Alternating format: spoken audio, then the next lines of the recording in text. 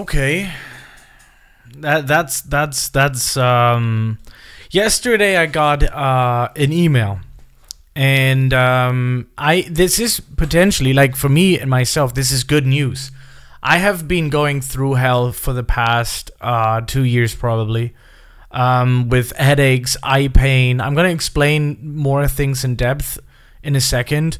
I just want to let you guys know how my life was structured. So before these 2 years, I was a little bit of a party guy. I was going out, and I was kind of like going really crazy.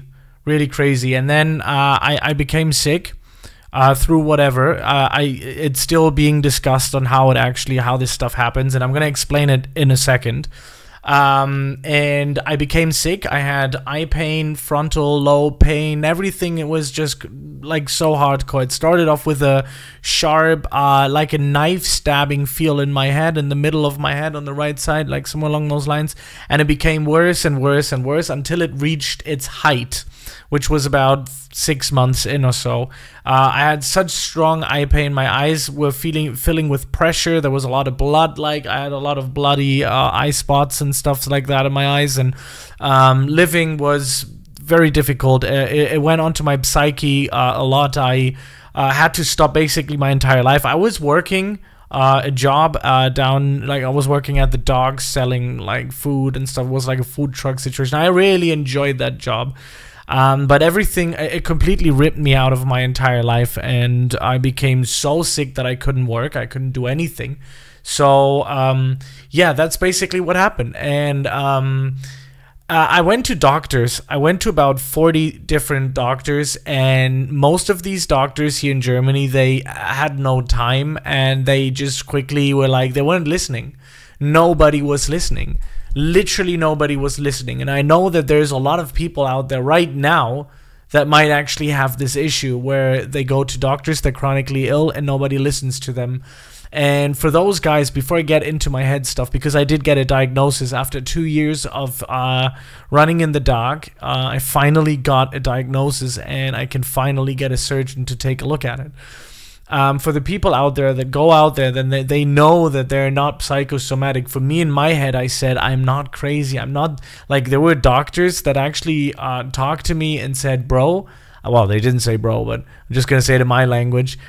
Dude, you are imagining this. Try this medication. Try that way. Try this therapy. Just basically money-making stuff. You know, I'm not going to go into this conspiracy theory stuff and stuff. I'm not that type of guy. The only thing that for me was important was that my pain was there, and it was so much. It's so, like, it's there right now. Like, it's a lot. The magical and amazing thing about pain and the body is that the body kind of adapts to it in a scary way.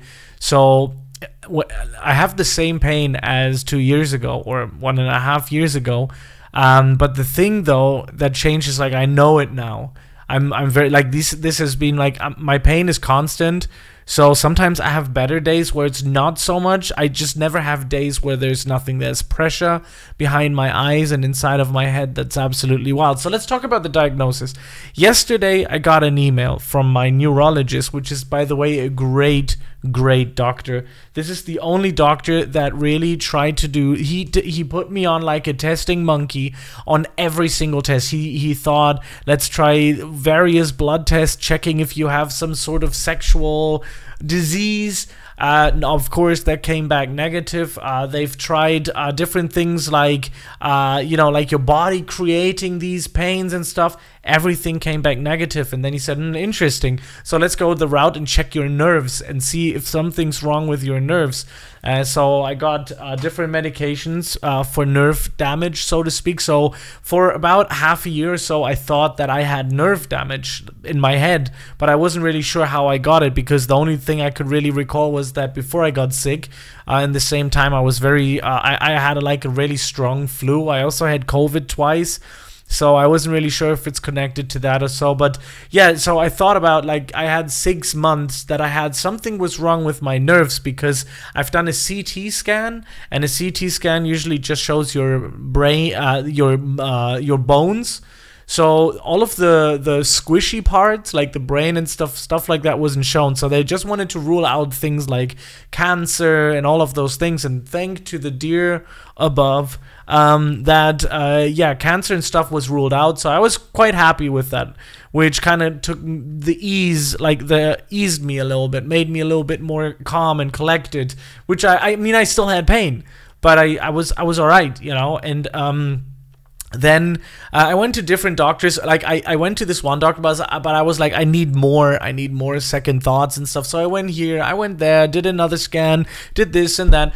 And when I got to this good doctor now that I had, he wasn't gonna let go. He wasn't just gonna go like, okay, we do this one scan. Psychosomatic. For the people that don't understand what psychosomatic is if something's not right with your either mentality or with your body, you know, pains can be created. You know, the body is a crazy mystical thing. So for me personally, I said I'm not crazy, but obviously people that have psychosomatic pains, they're not crazy. I just want to make that clear. But for me, in my head, I knew, because I was fine for 27, 28, 9 years, so somewhere along those lines. I was okay. So I was like, it doesn't fit my schedule. It doesn't fit my head that I'm suddenly psychosomatic. So I kept pressing, and I went to doctors, psychosomatic. I went to the biggest clinic, to the biggest thingy in Hamburg, in Germany. Psychosomatic. Tried to go here, tried to go there. I went to this place where you had to fill out a huge bag of papers, and they said, well, I don't think you have anything rare. You should go to a neurologist. And I was waiting for 4 months to get in there. I went into the hospital. I went into 3 different hospitals, and all of them said, psychosomatic, you're not a case for our hospital. And I was like, no, I'm not gonna accept that. I stuck by it, and I said, no. I don't have psychosomatic stuff. I have lived through worse. I build a very strong ego. I know I don't have it. It doesn't feel like psychosomatic because the pain is so freaking heavy on my eyes and my face, and it moves, and people couldn't understand. And I was like, what do you mean it moves? Sometimes it's the right eye. Sometimes it's the left eye. Sometimes it's my jaw. Sometimes it's my temples that hurt, or the back of my head. And people couldn't understand it. So I met this doctor that I have right now. I'm trying to cut to the chase here, ladies and gentlemen.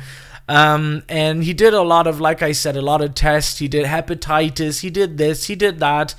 Just to see if there's anything that could potentially influence this. Because I was a party guy. I was out a lot.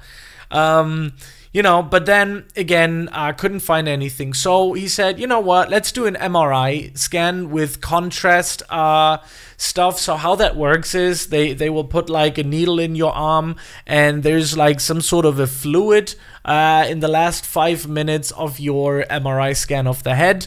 I've done a CT, like I told you, I've done a CT, but I haven't done an MRT. In Germany it's called MRT, but I think it's in English it's MRI. I'm not really entirely sure. But they've done that with the contrast fluid that they put into my head. And 3 days ago, and I don't know why anybody else has thought of this, 3 days ago, they messaged my neurologist and they said, hey, take a look at that. There's something that is overly large in your brain, and there is something that could definitely cause pressure, and it could definitely cause the symptoms that I've been talking about. And I'm gonna go into this a little deeper now. So it is called a Cavum Vergae Cyst. For the people who don't know what a cyst is, it's something, there's like good cancer, there's bad cancer, there's stuff that can grow that is good or bad, because the bad stuff can like eat away, and the good stuff basically just exists in the wrong possible place. So there's a very rare case that when you're born as a child, because you have 2 parts of the brain, you have the left part and the right part, and right in the middle of this part, when you are born, this is where like a little bit of a cave kind of exists, but when you grow up, it kind of folds together and there's no free space. It's a very rare, so in very rare, super rare situations, when you were born, this cave stays there, and that's where a cyst can form in there, because in that area, that's what my neurologist told me, in that area, this is where the brain fluid is being created. So for the people, I know it sounds a little bit disgusting, but that's what we all have. The brain creates brain fluid that goes through the spine, up and down. What that brain fluid really does, I'm not so sure yet, because this is something new that I'm kind of reading through here.